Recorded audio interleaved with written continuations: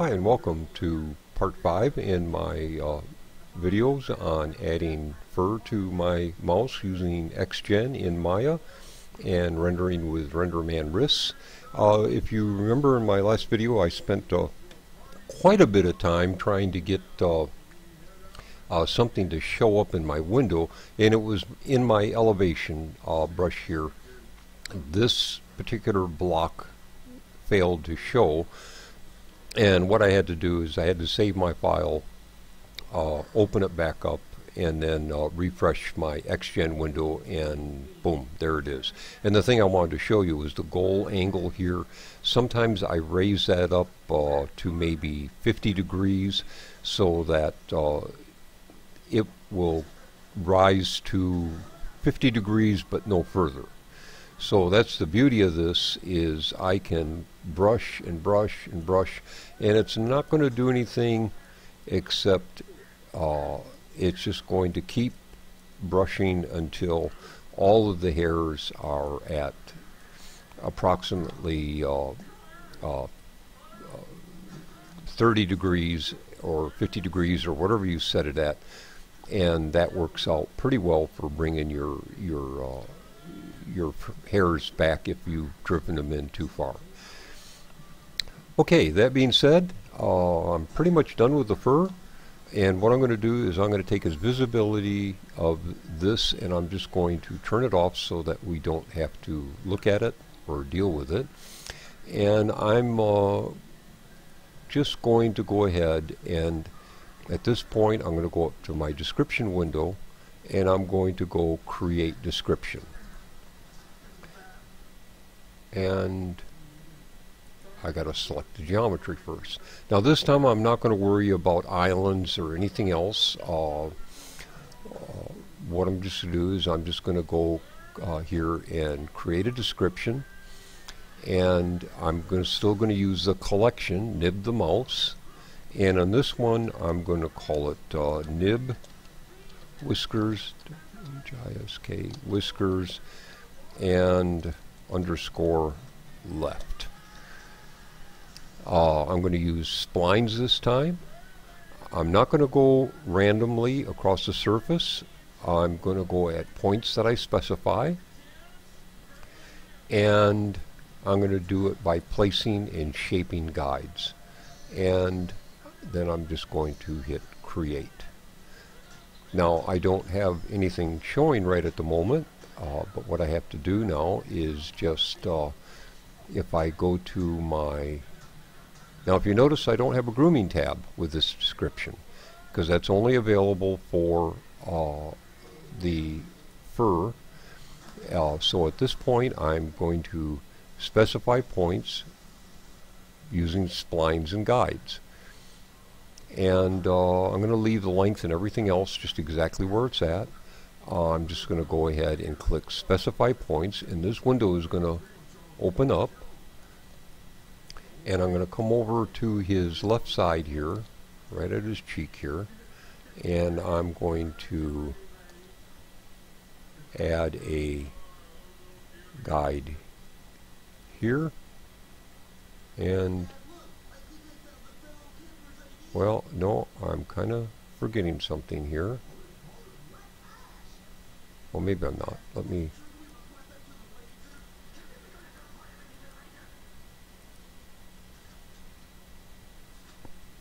and save and close, and you see nothing showed up, and that's because I haven't placed any guides.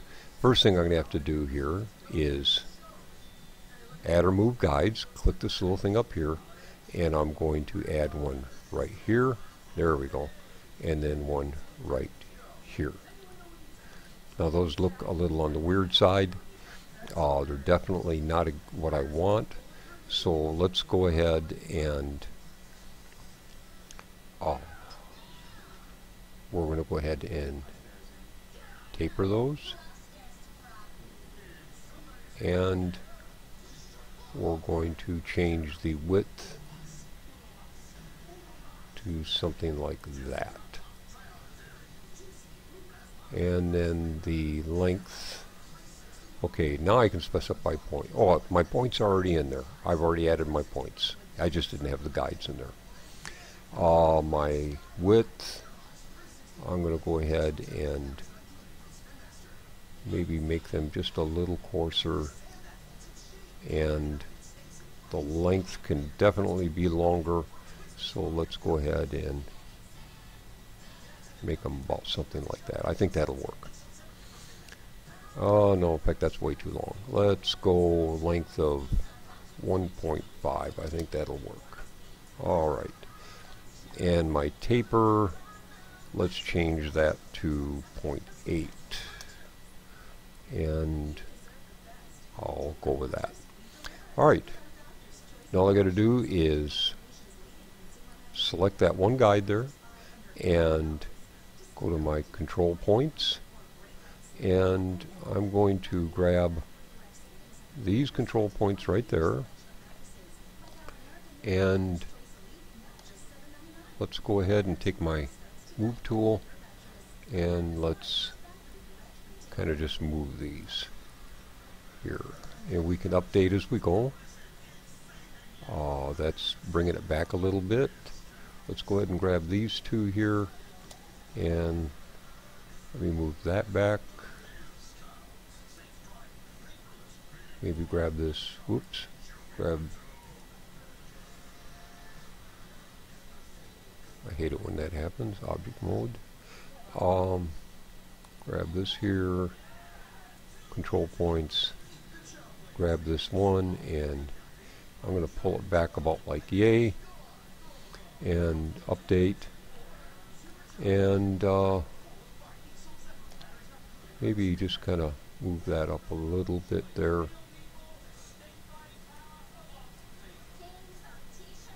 This back one here, I'm just going to kind of leave that one alone. Well, no, I think what I'll do with the back one is add, let me see, I'm going to take this control point here, and I'm just going to kind of pull that forward a little bit and update, just add a little character to that one, maybe a little bit like that, and but you can see I can change how these guides react.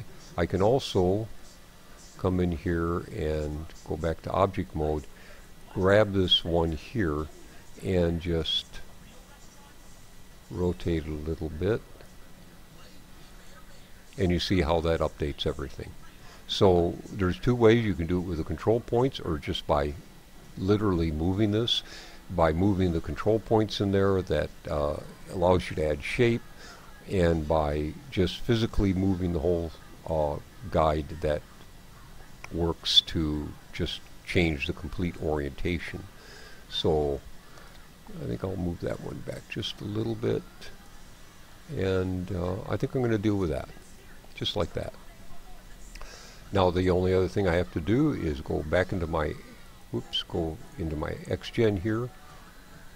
I don't want to view these splines or these guides anymore, so I'm just going to go ahead and click this. That'll remove the visibility of that, so I don't have to look at it. Now I come over to my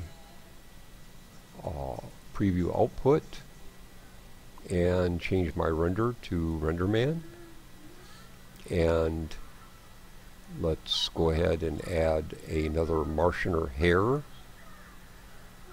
and then we'll open up that, and the diffuse color, let's go ahead and choose not totally black, but the one right next to it, and the specular color, I will go here, and under primary specular color I'll go right about to there, and I think that'll work. Let's go ahead and hit file and save, continue, and let's do a quick render, see how that looks.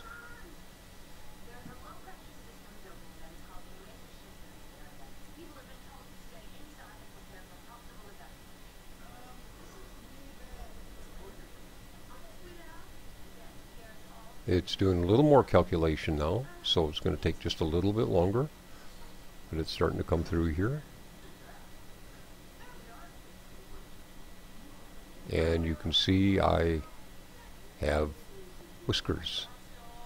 Now I can make those whiskers a little thicker to make them stand out a little bit more, but quite frankly I think that's going to kind of work for me right now. So let's go ahead and stop this render. And I'm going to kind of remember these settings here. Let's go back to my XGen window. And I think the one thing I want to do is call this shading group nib whiskers, W-H-I-S-K, whiskers underscore SG.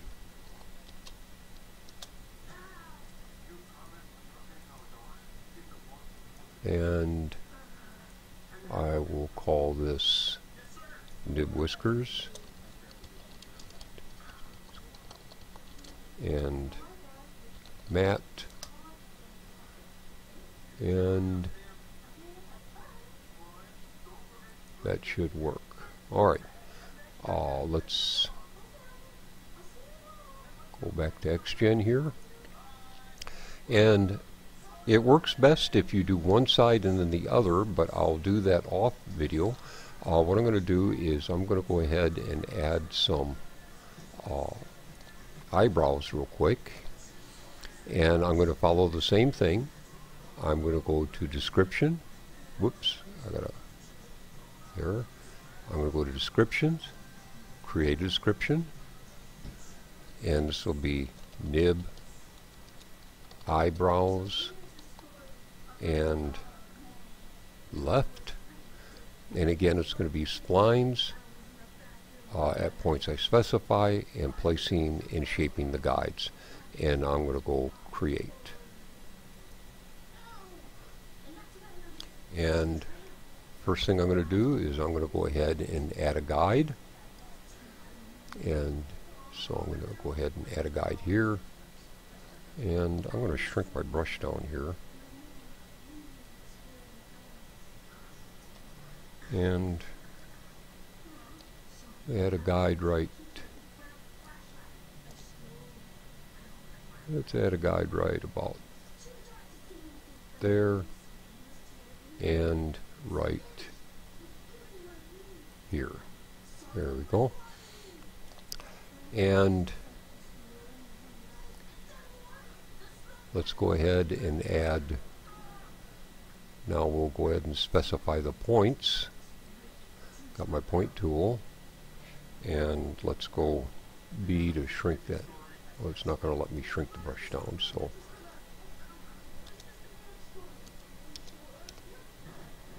let's go ahead and add a point here, here, here, here, here, here. There we go. And what I need to do now is just go ahead and I'm going to go ahead and taper that down quite a bit to 0.9. Oh, let me see, Control Z. Let's undo something.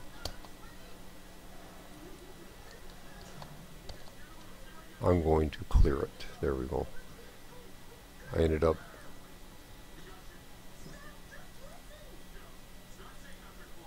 don't need a tremendous amount. There we go. And I'm going to save and close. There we go. Now it's just a matter of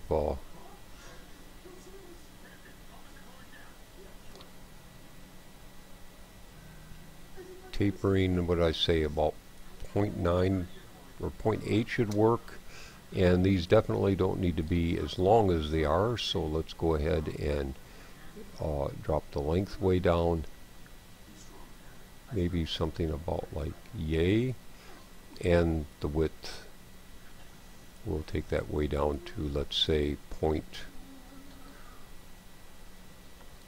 1, no, 0.01 I think, 0.01, and that should work.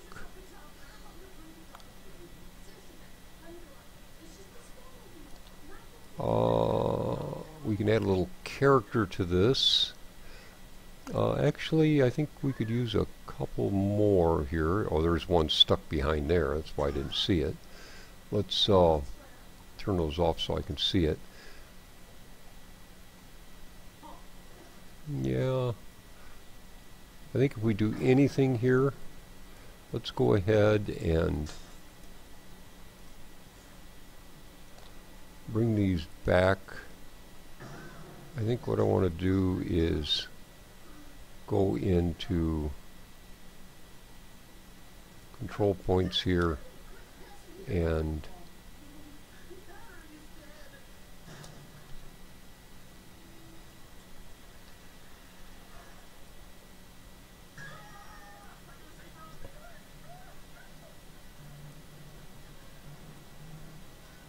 let's see, control Z. Wonder if I do this.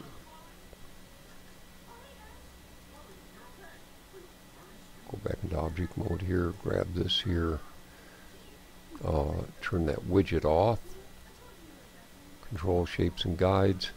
I'm going to grab this point, and this point, and then kind of getting a dead on look like that. Turn this on and maybe rotate that just a little bit.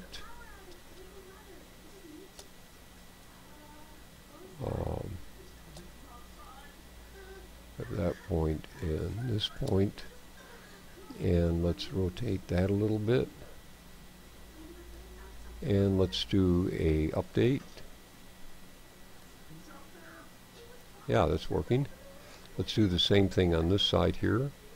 We'll grab this and grab this one here. Oh, you gotta grab two. Turn the widget off. Grab this one and rotate that a little bit. Then maybe just grab this one, grab the move tool, and just pull that straight back about like yay. And do another preview, and boom, I've got cute little eyebrows. I can turn that visibility off now, and I think that's going to work for me. That's just about the right length, so let's go ahead and bring back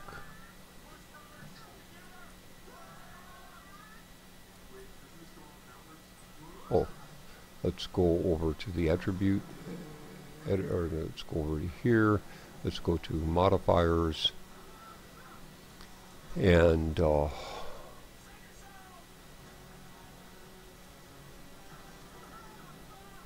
there we go.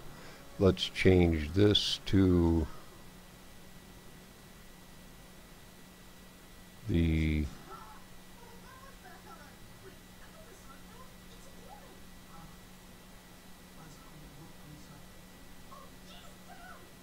I think it's that one there. Yep. Let's grab this here, nib, Whiskers, W-H-I-S-K, Whiskers, underscore SG. There we go. Make sure everything's named so I can find it easier. And that should take care of that. The final thing I need to do here, besides putting everything on the other side, is to go ahead and add eyebrows or eyelashes, and I'm going to do that in the next video using exactly the same method.